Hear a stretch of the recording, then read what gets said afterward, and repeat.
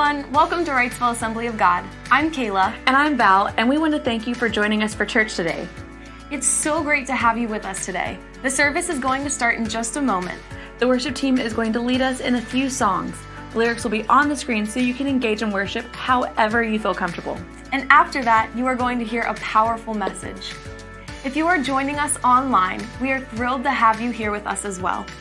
Wherever you're joining us from, thank you so much for making Wrightsville Assembly of God a part of your weekend. If you are in the building with us, we want to let you know that we have a nursery and kids church available today. If you need assistance finding your kids' classroom, any of our volunteers wearing a lanyard would love to help. And if you have kids in the service with you who get fussy or restless, our service is streaming live on the TV in our lobby. With all of that being said, we are going to get started in just a moment, so find your seats if you haven't already, and we will get started shortly.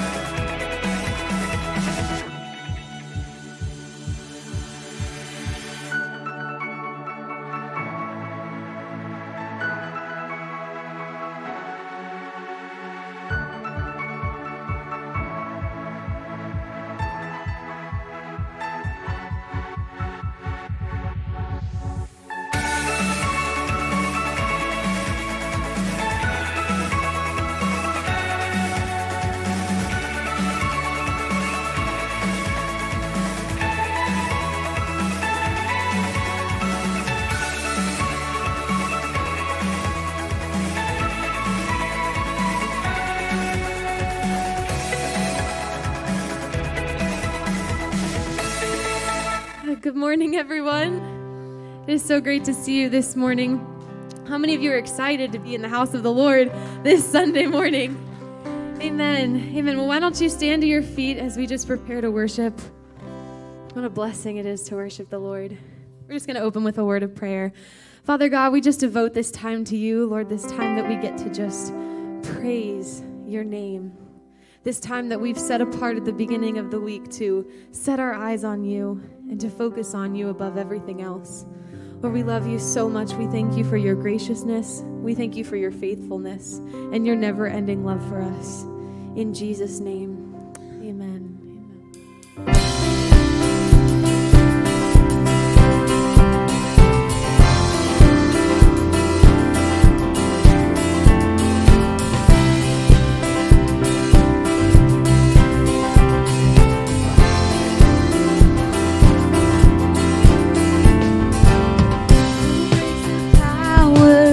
Of sin and darkness, whose love is mighty and so much stronger.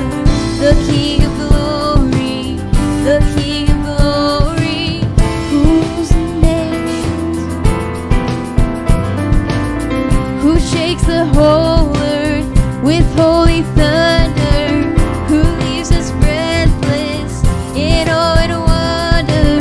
The King of glory, the King above all kings. This is amazing grace. This is unfailing love. That you would take my place. That you would bear my cross. You laid down your life. That I would be set free. Oh, Jesus, I sing for all that you've done for me.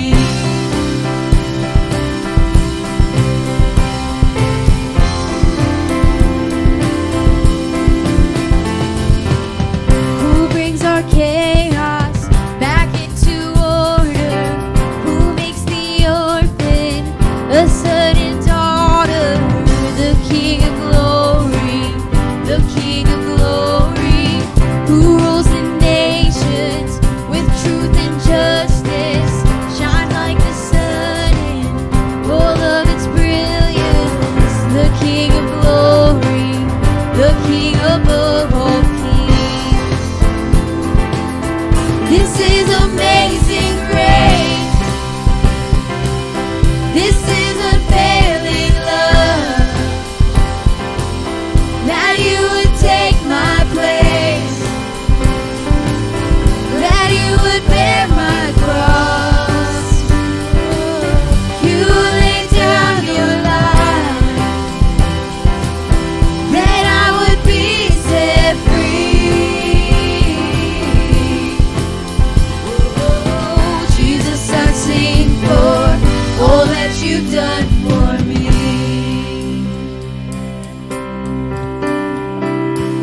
Worthy is the Lamb who was slain. Singing Worthy is the King who conquered the grave. Sing it out. Worthy is the Lamb who was slain. He's worthy. Worthy is the King who conquered the grave. Worthy is the Lamb who was slain. Worthy is the King who conquered the grave. Worthy is the Lamb who was slain. Worthy, worthy, worthy. Oh, this is amazing grace. This is unfailing love. That you would take my place. That you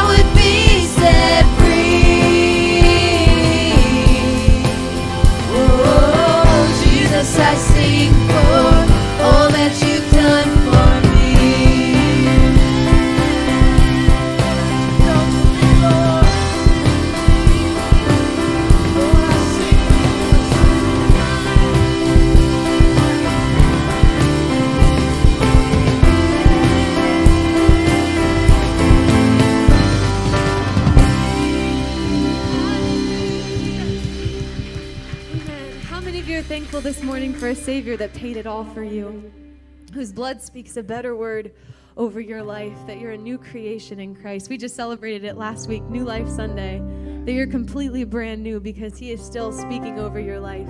Let's just continue to lift his name and worship him this morning.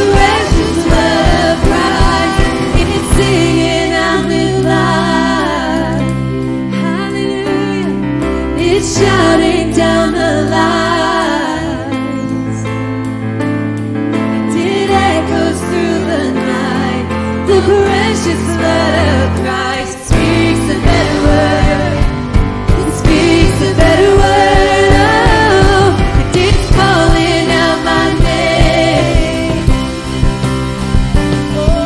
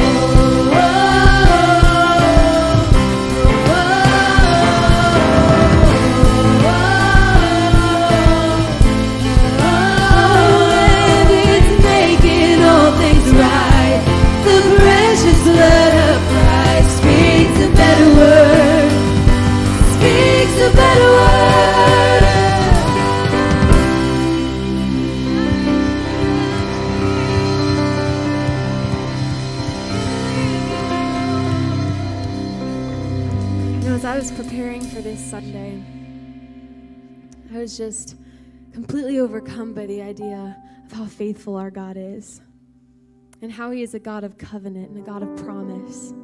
And every single promise in his scripture, you know, I wanted to read this. It's from 1 Corinthians. And it says, it's 2 Corinthians chapter 1, verse 20. It says, "For no matter how many promises God has made, they are yes in Christ. And so through him, the amen is spoken by us to the glory of God. Now it is God who makes both us and you stand firm in Christ. He anointed us, set his seal of ownership on us, and put his spirit in our hearts as a deposit, guaranteeing what is to come." You know, it sticks out to me. It says, for no matter how many promises God has made, they are yes in Christ. Even if he made the promise to you 10 years ago, no matter how many promises he has made, you can look at every promise in Scripture, and it says they are yes in Christ. It is up to us to say, amen. I agree. I am in agreement with you, Father. So as we sing this song, just remind your heart of all the promises God has made to you and that they are still yes in Christ. And just acknowledge and agree with God today that they are amen.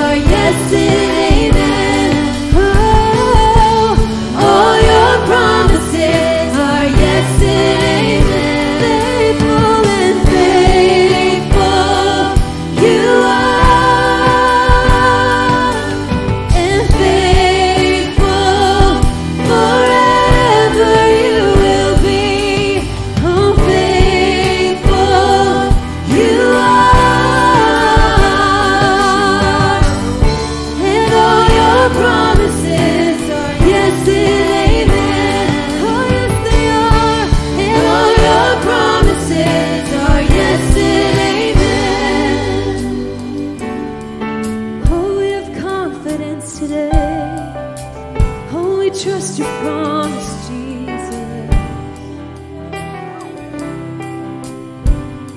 And I will rest in your promises. My confidence is your faithfulness.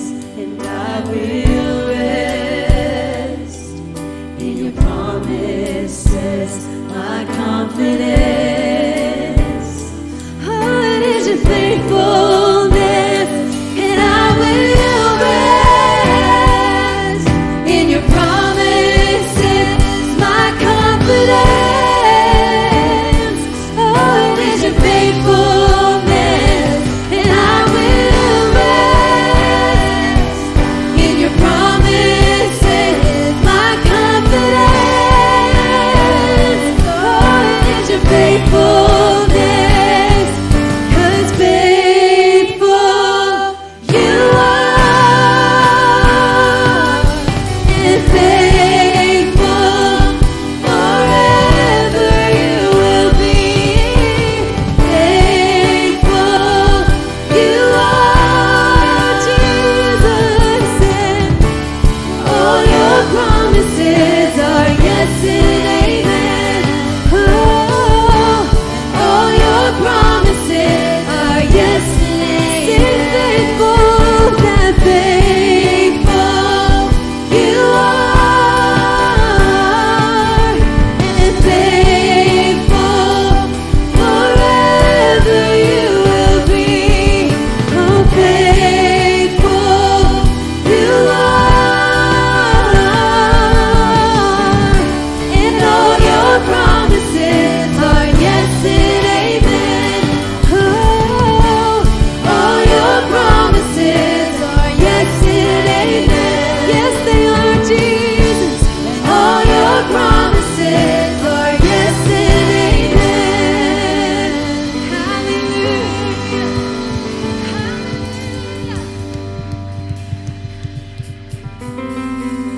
Hallelujah.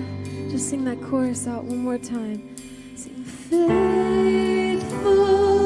you are, and faithful forever you will be. Oh, faithful you are, Jesus, and all your promises are yes and amen. And all your promises are yes and amen. If you believe that this morning, put your hands together for the Lord today.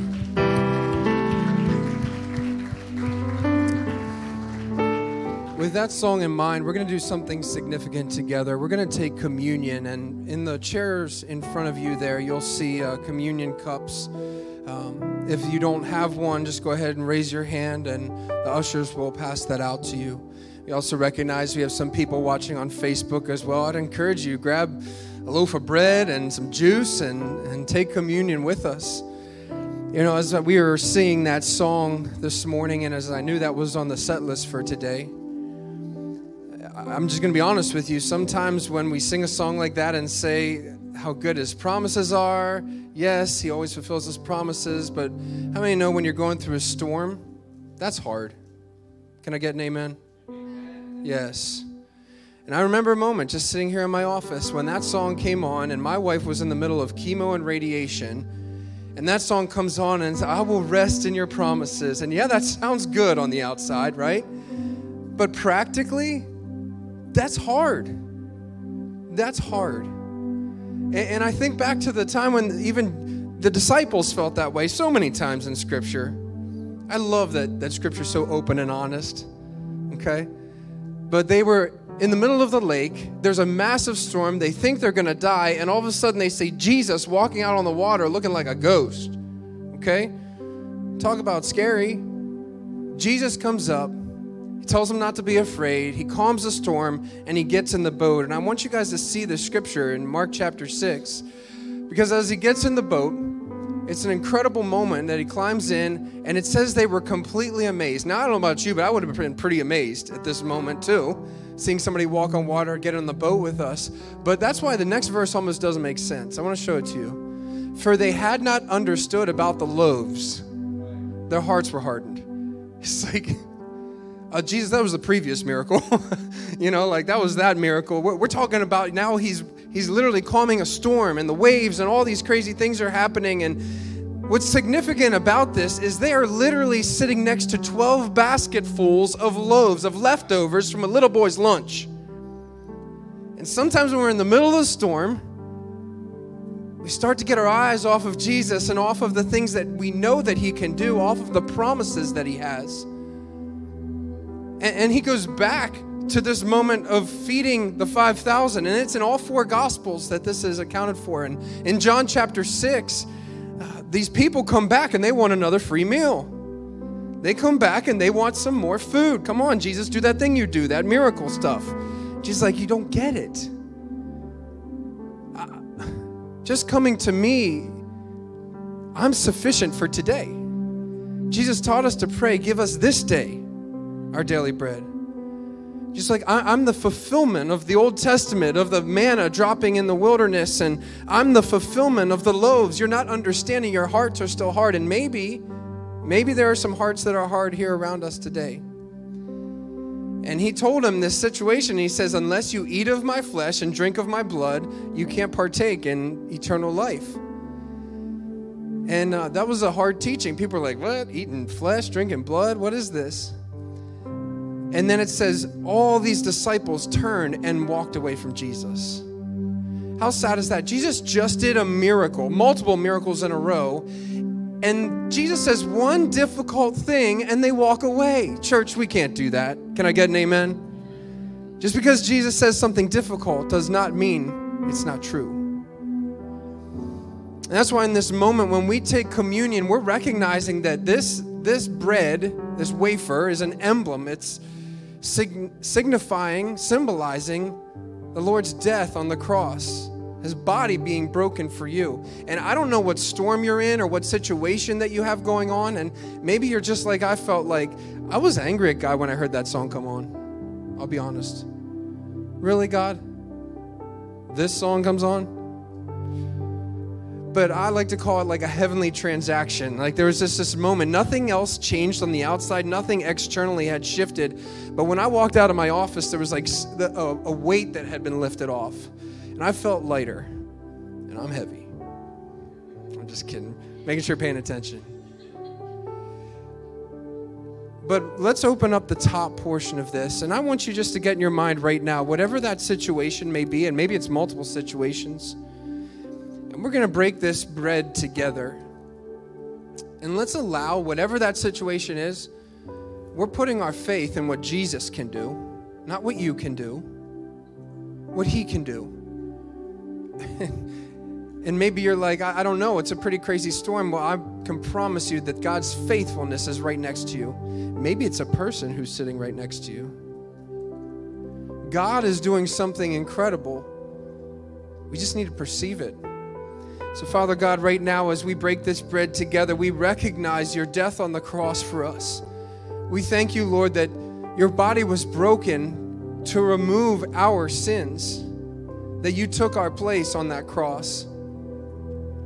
And so right now, God, as we break this bread, we ask, God, that you would do something significant in our lives, that today you are enough for us.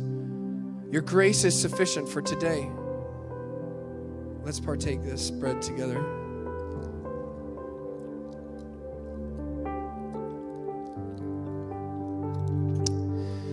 And we'll try to open up this cup of juice, which it is juice for the record. My son thought it was blood on Easter Sunday. This is just juice. When he said, eat my flesh and drink my blood. We're not talking about cannibalism here in the church. But what's significant about this is we're remembering his death on the cross and the blood that he shed for us. And I also want to remind you that the blood that he shared is enough. It's enough. That with this cup, we're remembering that his blood can heal today. Heal. I don't know if it's relationships. Maybe it's physical healing in your body. His blood is enough. The blood that he shed for you.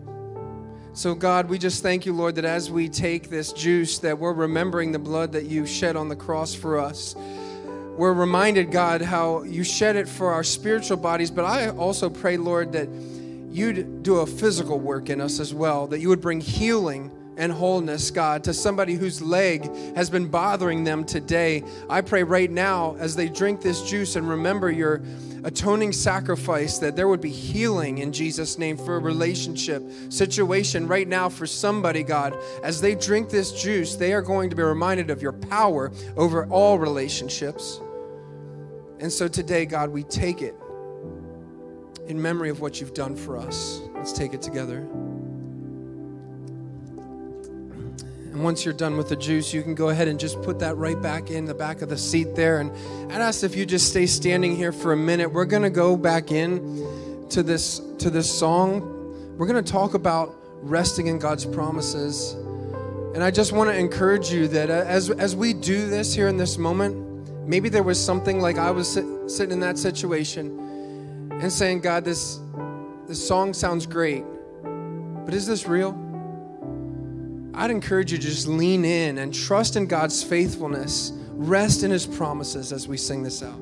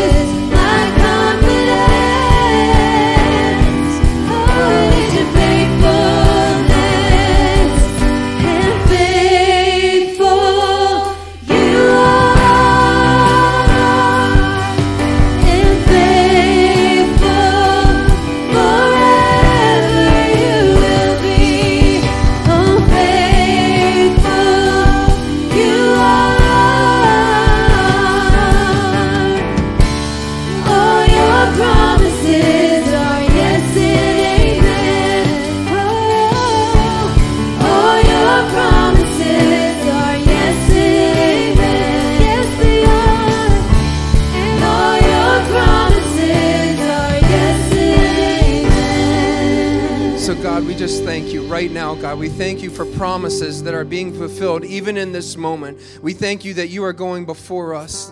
God, that you already know the beginning from the end. You're the Alpha and the Omega. Right now, we claim healing for cancer in Jesus' name. God, we pray healing for multiple sclerosis in Jesus' name. God, we thank you that even now you are moving in our midst.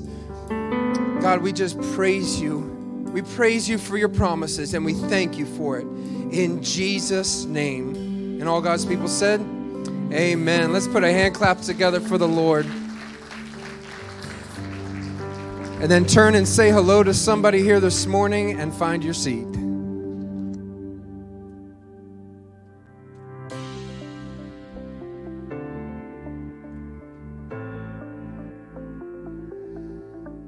Hey everyone, I'm Val, and I want to welcome you to Wrightsville Assembly of God. In just a few minutes, you'll have an opportunity to give in our tithe and offering. You'll see ways to give on the screen in just a moment. And as you get ready to give, check out these announcements.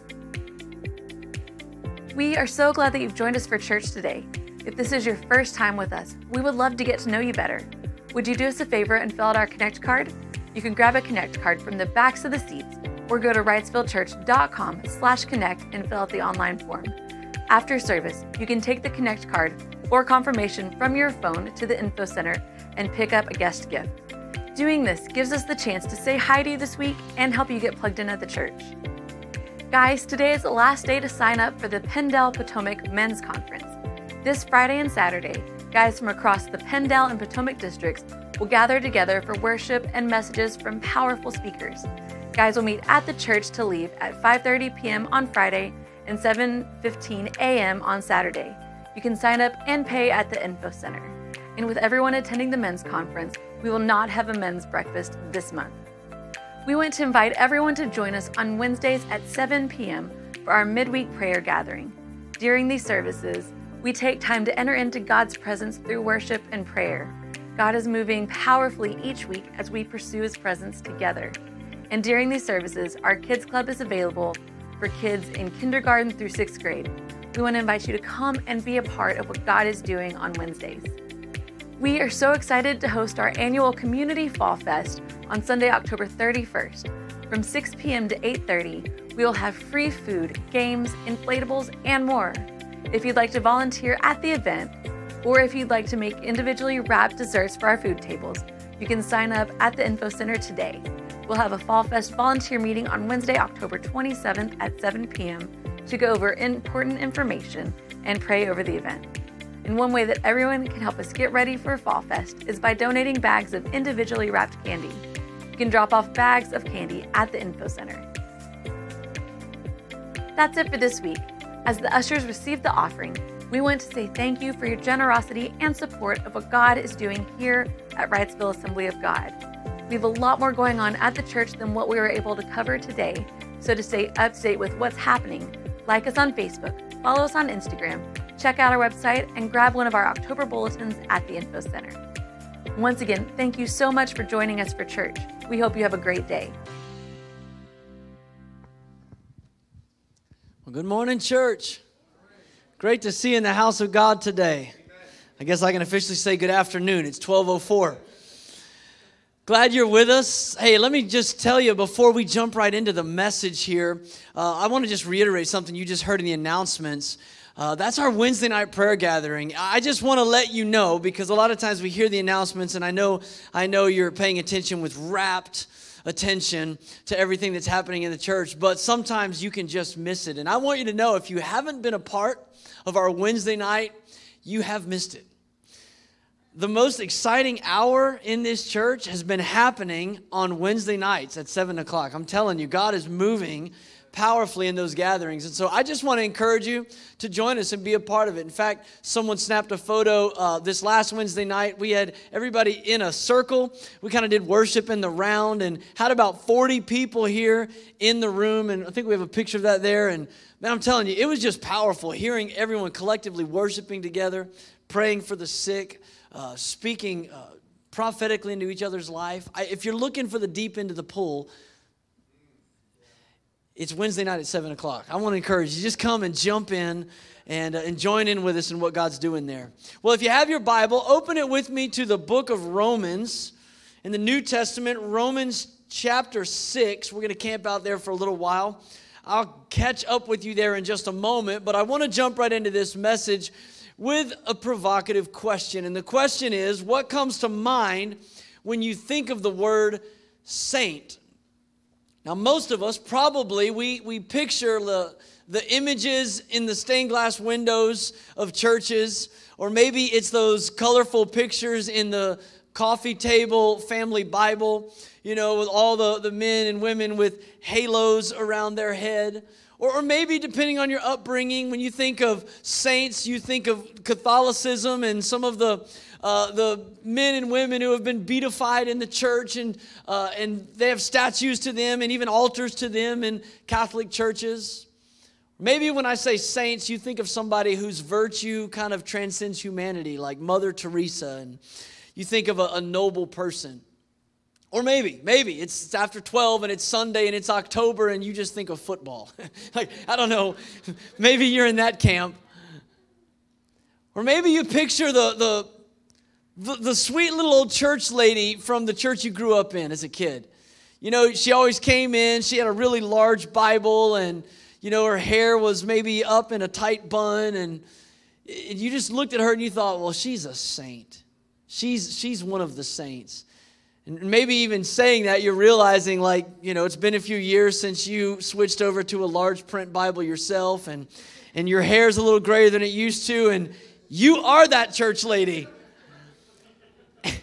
And you don't feel quite as saintly about yourself as you did about her. See, here's what I believe is probably true. Regardless of what you think of when I say the word saint, probably not many of us think about ourselves, right? I mean, if I said, are you a Christian? How many of you would just, yeah, that's me. We can buy in on that word, Christianity. That word makes sense to us. But when I say, are you a saint? I don't know. It's almost like the bar's a little higher. Like, well, I don't know about sainthood. I mean, I wouldn't go that far, preacher. But the reality is, if you have a relationship with God through Jesus Christ, his son, the Bible says you are a saint. Doesn't that just make you feel better about yourself already? You're a saint. So I want to call you today up to sainthood, not in the Catholic sense of what they would call a saint. I'm not inviting you to, have a manifested, authenticated miracle in your life and as a requirement, but a biblical requirement of sainthood is simply this, that you have a relationship with Jesus Christ and with the Father through the Son. Here's the reality, and this is why I want to speak to this. I feel like the word Christian has kind of lost its luster in our culture. It just doesn't really mean what it used to mean. In fact, I read a statement recently from Addison Bevere that just so resonated with this thought.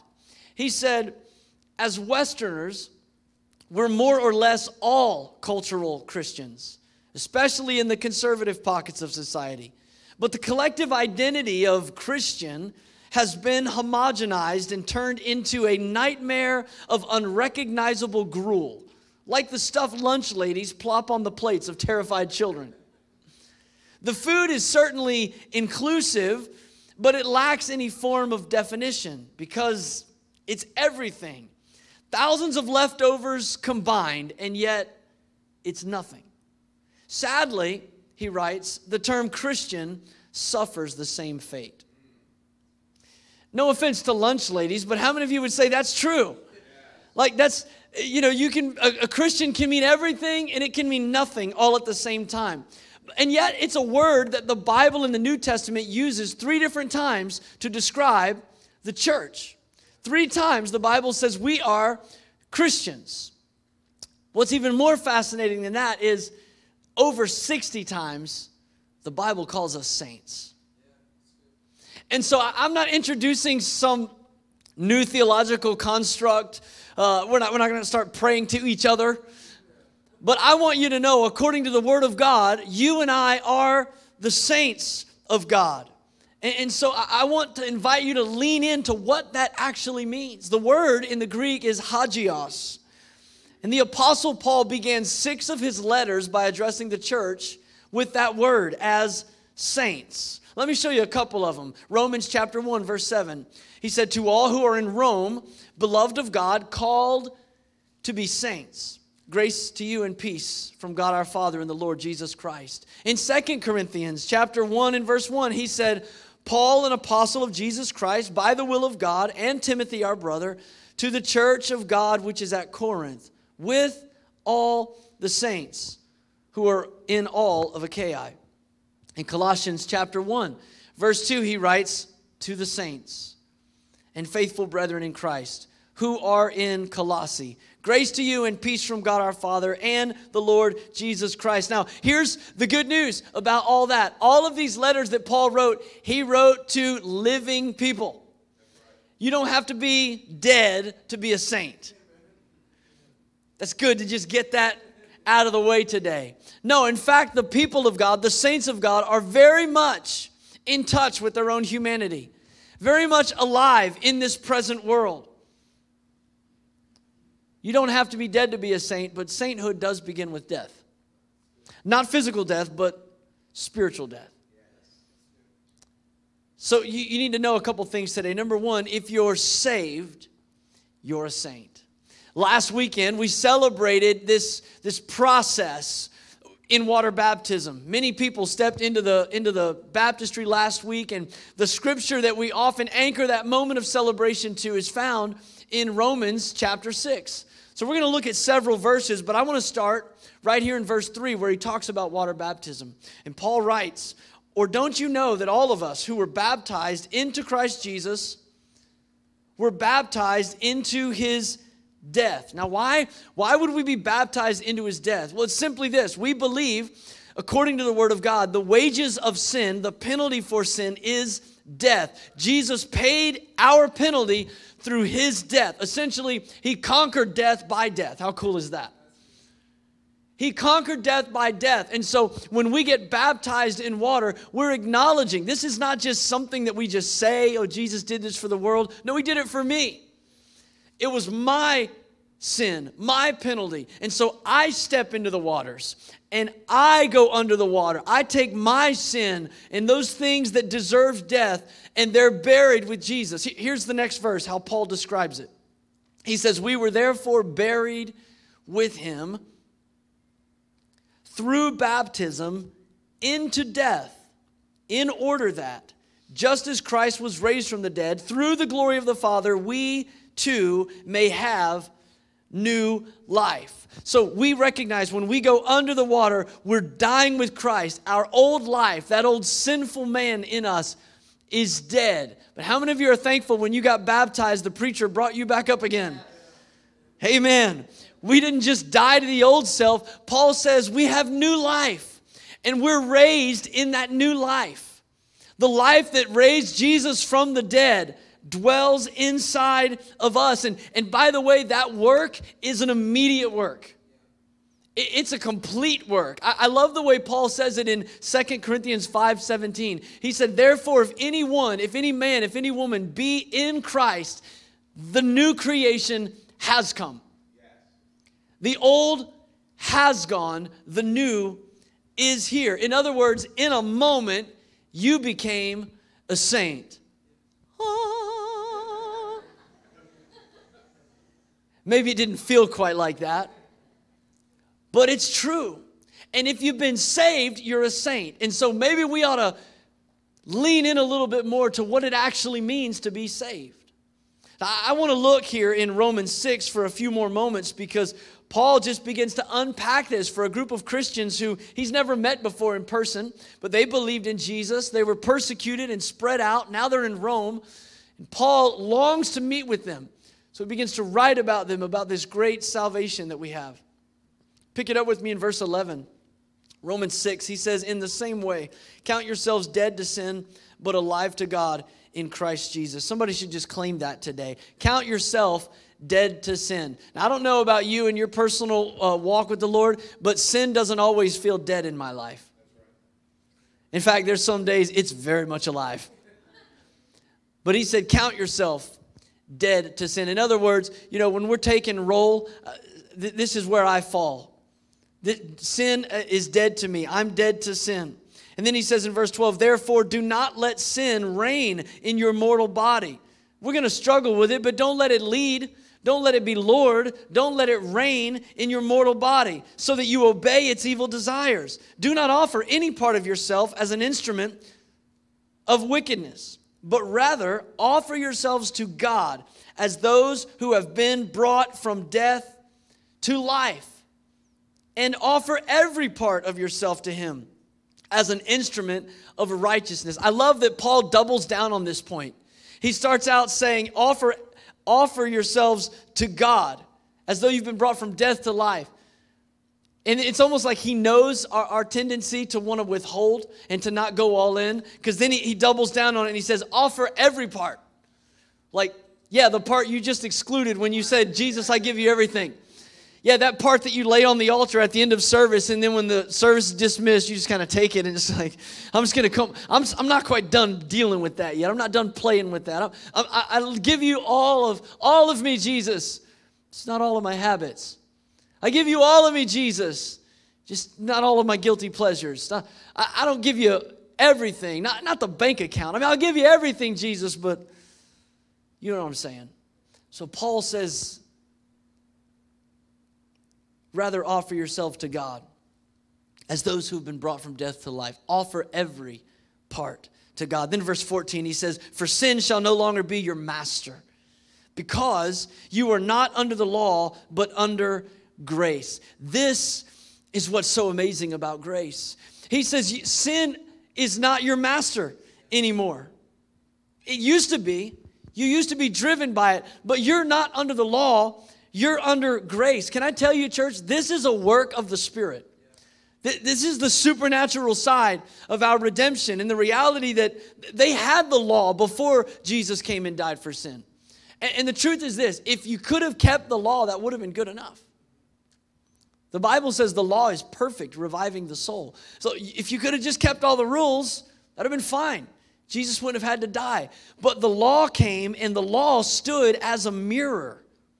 The law became a mirror to reflect to us all of the rules we can't keep. That's what the law serves to do. And that you experience this. Like when you're driving down Route 30 and you got the radio blaring and you're just jamming out, you're having a good time, and then all of a sudden you see a police car and like instinctively you take your foot off the accelerator. You know, you even turn the music down like that was a crime. You're like, whoa. You know, just like, you just straighten up. And why? Because you were just kind of doing your own thing, and then all of a sudden you were reminded of the law. And something put you in check. That's what the law does for us. It checks us. It reminds us that you're out there, you're a sinner on the road. That's what you are. You're a sinner on the road. That's why you feel guilty. That's why you slow down, even if you weren't speeding. We're all sinners, and when we come to the Word of God, it reminds us of that. But here he says, listen, sin is not your master. You're not coming under the law. You're coming under grace. We're coming under grace. So in other words, it's not all the rules that compel us to live like saints. It's the grace of God that frees us. And Paul even asks a question. It's a rhetorical question. He says, well, if we're under grace and not under the law, should we just keep on sinning? Like, does the law even matter? And he says, of course, no way. No, we don't keep on sinning. And he explains that when you come to Christ, you don't just say, Jesus, I give you my heart. You give Jesus your life. It's not just verbiage that we say. It's not just some formulaic prayer that we pray or some thing that we do on the weekend. You give Jesus your whole life, and when you give Jesus your life, he changes your lifestyle. That's how this works. And Paul says, of course we live differently. Of course we do. But here's the key. Look in verse 17 with me. Romans 6:17, he says, but thanks be to God that though you used to be slaves to sin, you have come to obey from your heart the pattern of teaching that has now claimed your allegiance. I love that. Because see, a lot of people, they used to be slaves to sin, but now they've come to God from their head. And it's not really working so well. Because we still are coming according to the law and not according to grace. But he says to them, he says, you used to be a slave to sin, but now you've come to obey from the heart. And that's what the Holy Spirit wants to do. When you receive new life in Christ, he begins to change you from the inside. You don't get up from the altar with just a list of New Testament law of all these things I got to do now. No, God begins to change your heart. He begins to change your passions, your inclinations, your desires, your emotions. The fruit of the Spirit begins to manifest in your life in love, joy, peace, patience. And all of these things begin to shift, not because of outward action, but because of the inward motivation of your heart and your life. He said, you obey from your heart the pattern of teaching that is now claimed your allegiance.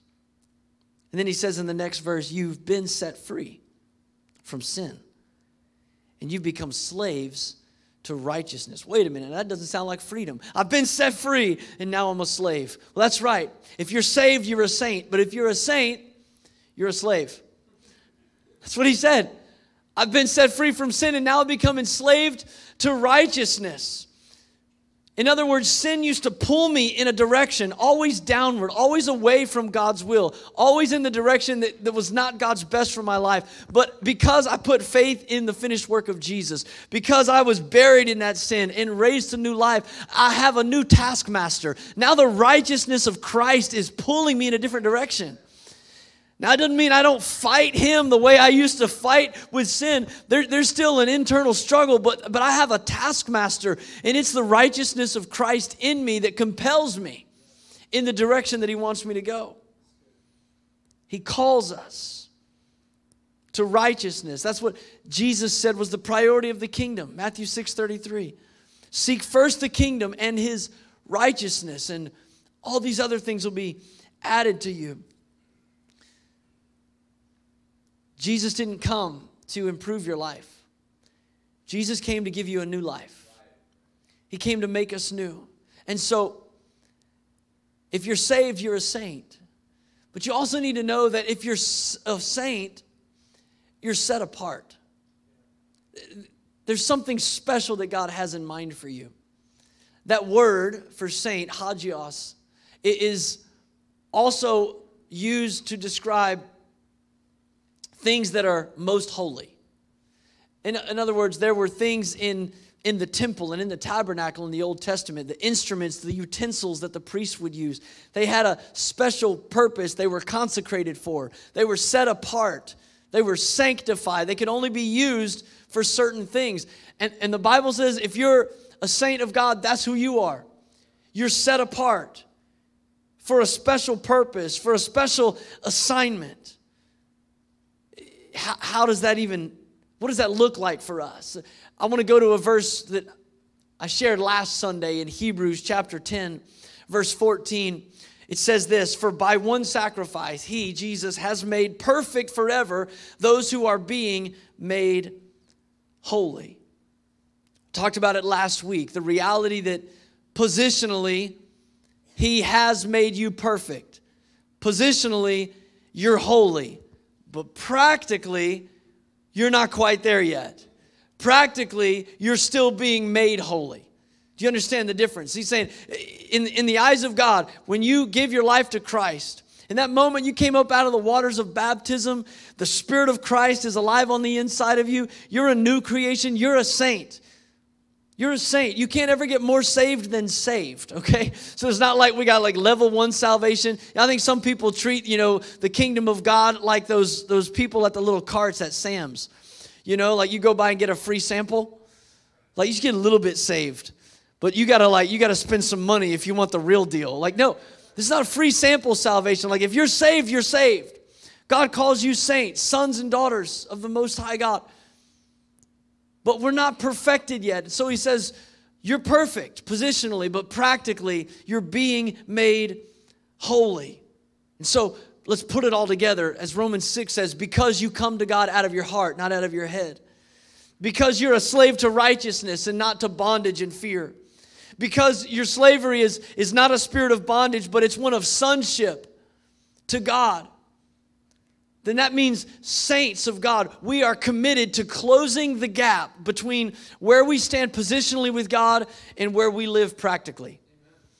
That's what we're here to do. We're here to close the gap so that more and more, in ever-increasing glory, we are a reflection of the image of God. That's the goal. That from the moment I got saved, God saw me as perfect, and I'm going to spend the rest of my life being perfected. We're committed to closing the gap. I love the way that the Tyndale Bible Dictionary defines saints. Here's one of the definitions. It says, saints are people of the coming age. In other words, a saint is someone who brings a future reality into the present. That's what saints do. We bring a future reality into the present. We don't walk around with our head in the clouds, out of touch with the issues of our world or detached from the struggles of life. In fact, it's the opposite. Saints are very aware of their own humanity. It's not a super spirituality. It's the fact that we've seen what humanity can look like in the image of Jesus. So our very human perception is transfixed by the image of Christ. We're set apart for a purpose, and we know it. See, the saints are the citizens of God's kingdom. And so the will of a king is exercised in the lives of the citizens in the kingdom. So when Jesus said, here's how you pray. Pray, thy kingdom come, thy will be done on the earth as it is in heaven. That's how Jesus said to pray. Who do you think's answering that prayer? Like, how do you think God's will is being exercised in the earth? It's in the conduct, in the life of the citizens of the king. His kingdom is coming and his will is being done because we're walking in obedience to his plan and purpose for our lives. We're set apart for it. Ephesians 2:10 says it like this, for we are God's handiwork, created in Christ Jesus to do good works, which God prepared in advance for us to do. That's who we're called to be. That's what we're called to do. Good works. That's why when Paul was writing to the church in Corinth in 1 Corinthians chapter 1 and verse 2, he addressed them like this. He said, to the church of God, which is at Corinth, to those who are sanctified. In other words, that's a finished work. That's perfect. Positional holiness. They are sanctified in Christ Jesus, called to be saints. In other words, you are set apart, but you're called to be set apart. You are saints, now act like it. You are sanctified, now get sanctified. This is his plan, or can we say sanctified? This is his plan for our lives aligning with who he says we already are. Soren Kierkegaard said this, God creates out of nothing. But he does what is still more wonderful. He makes saints out of sinners. Isn't that what God did in your life? It's like when your kids were little and they took their first steps. You remember that? Now, there's a lot of significant moments in my kids' lives that I didn't capture on film or digital video, but when they got close to walking, we always had the camcorder within arm's reach. Like, we wanted to make sure we caught this moment. And we were so excited when they took those first steps. You remember what it was like? I mean, it wasn't pretty. You know, it was just like they were falling forward, actually, is what was happening. You know, they looked like a drunk trying to pass a sobriety test on the side of the highway. It was like, they're doing that thing. But we were so excited.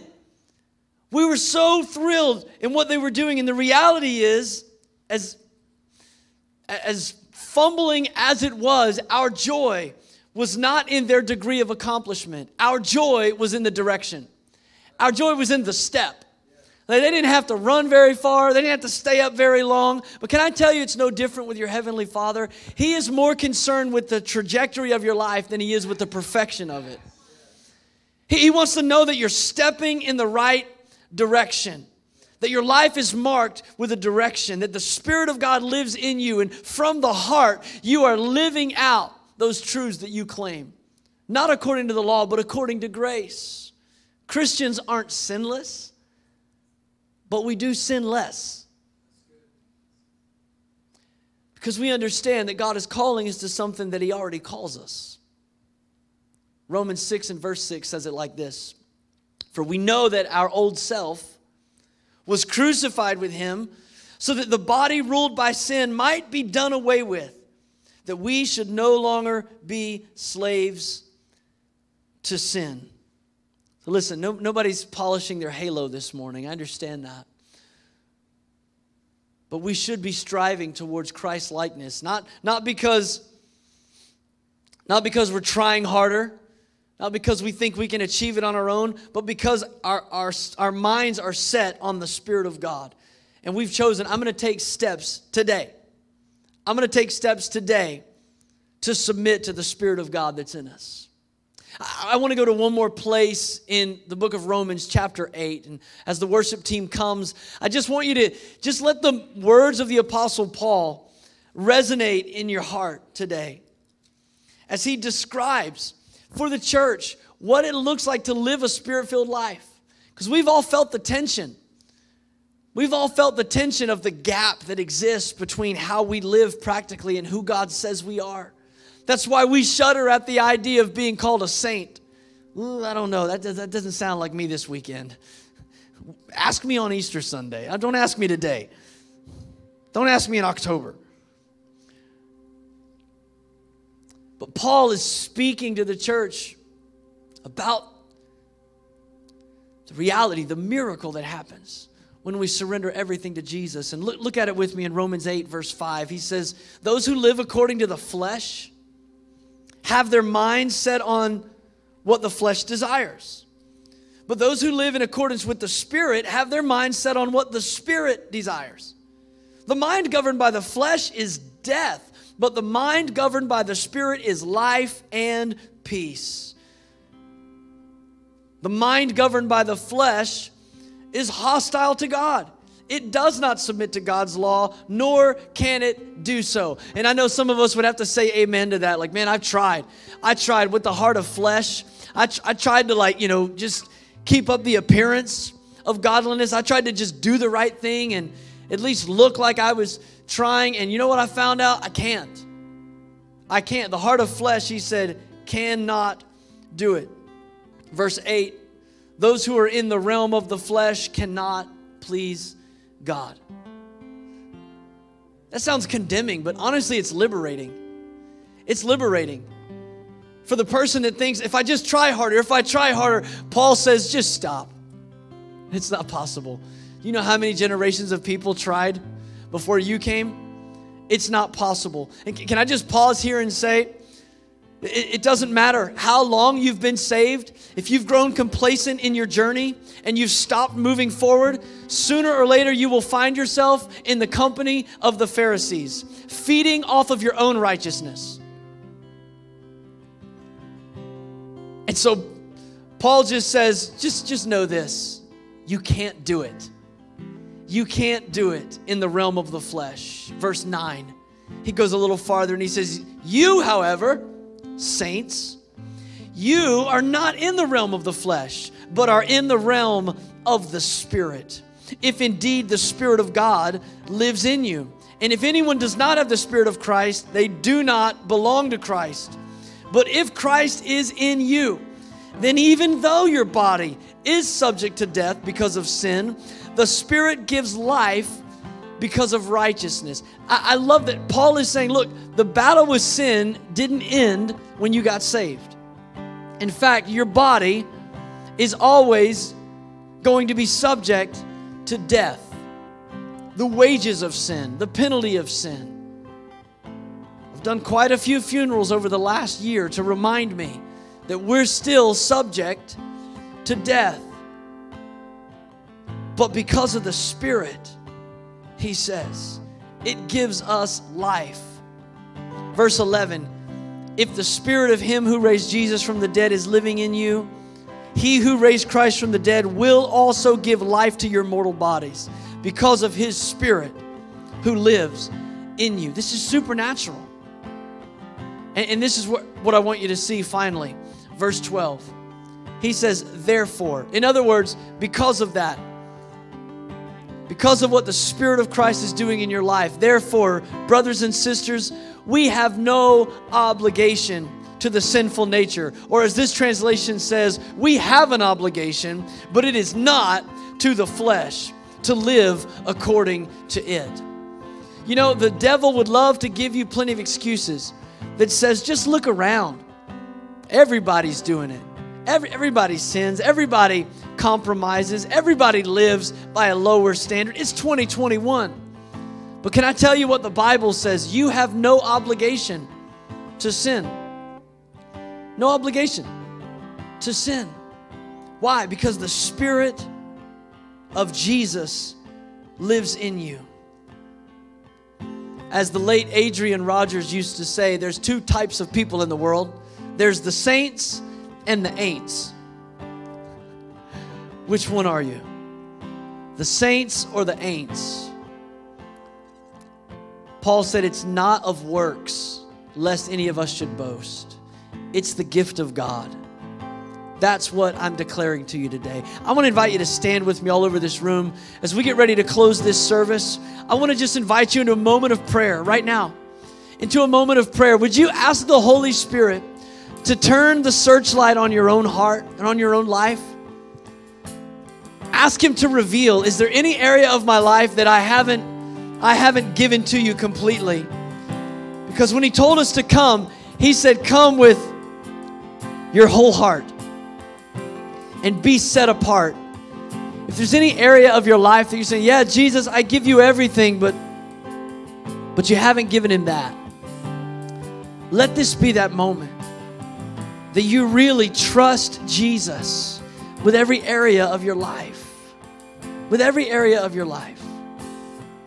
And maybe there's someone here today, you just feel like you haven't you haven't been set apart completely to the work of God. Like you love the Lord, and I mean, you're here. He has His place in your life. But you haven't allowed yourself to be set apart, fully committed to His plan, His purpose, His agenda for your heart and for your life. Can we just take a moment to surrender ourselves to the Lord right now? Father, in this place, I pray that the Spirit of the living God, the same Spirit that raised Christ from the dead, would dwell in us. God, that you would quicken us, quicken our minds, quicken our bodies, quicken our emotions. God, today, Lord, by the power of your Spirit, would you begin to close the gap between who you say we are as the saints of God and how we look and live day in and day out. God, we come to you today to ask you to perfect your work in us. Jesus, we surrender. We surrender ourselves fully and wholly to you. God, make us holy. Let us be a pure reflection, Jesus, of who you are. Not a diluted, watered down, homogenized version of a cultural Christianity, but a bride, spotless and radiant, and looking and longing for the appearing of her bridegroom. Jesus, make your church holy. By your grace, call us upward. May we be slaves of righteousness. May we sense your Spirit calling us, even as deep calls out to deep. Call us today. Come on, if you're just ready in your heart and your mind to just embrace that Spirit that wants to lead you and guide you and transform you into the image of Jesus in the earth today. Let's just take another few moments. I'm going to ask the worship team to sing these words over us. As we just declare this today, it is true of you, it's true of me. It's rewriting my history. God's word is speaking over our identity today. It covers me with destiny. Thank you, Jesus. It's making all things right. The precious Come on, if you believe that, would you declare it today? It's rewriting my history. Come on, His blood speaks a better word over you. He's covering your sins. It covers me with destiny. He's forgiving your past. He's rewriting your story. It's making all things right. The precious blood of Christ. It's rewriting my history. Come on, believe it today. It's your truth It today. covers me with destiny. It's making all things right. Oh, and it's making all things Lord, right. refine us today. The precious blood Come on, declare it of again. Christ. It's rewriting my history. It covers me with destiny. Come on, let His word do the work in your heart and your life. It's making all things right. The precious blood of Christ. It's singing out with life. Yeah. Yes. It's shouting down the line. Come on, let His word speak over you. Cancel every curse in Jesus' name. Through the night, the precious blood of Christ speaks a better word. You are the sons and daughters of the Most High God. Come on, hear Him. He's calling out your identity Oh, and today. it's calling out my name. Set us free, Jesus. It's breaking every chain. Wash us in your crimson flow. It's making all things right. Hallelujah. The precious blood of Christ speaks a better word. Come on, say that again. It's calling out. Speaks a better word. It's calling out my name. Oh, and it's calling out my name.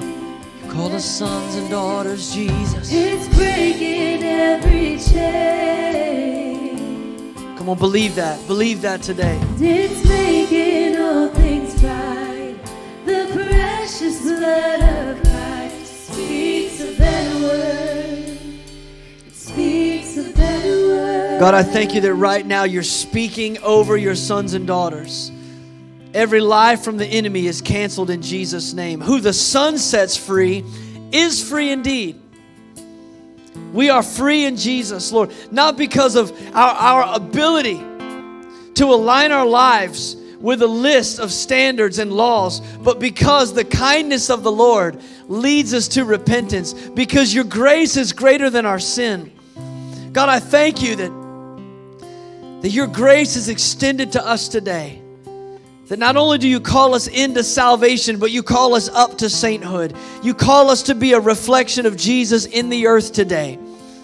Lord, let your kingdom come and let your will be done in and through our lives, in the earth, just like it is in heaven. In Jesus' name. And all God's people said amen. Amen. If you're thankful for his word, would you give him praise with me today? Come on, thank him for the work he's doing in your life. He's making all things right. He's making all things right. And if it ain't right, he's not finished. Amen? If it ain't right yet, he's not finished. I pray God bless you today. Have a wonderful Sunday. I hope you'll join us Wednesday night. And listen, if you'd like somebody to pray with you even before you leave, these altars are going to be open for the next few moments. I want to just invite you. Just step out from where you are. You can come now, even as we dismiss this service. God bless you.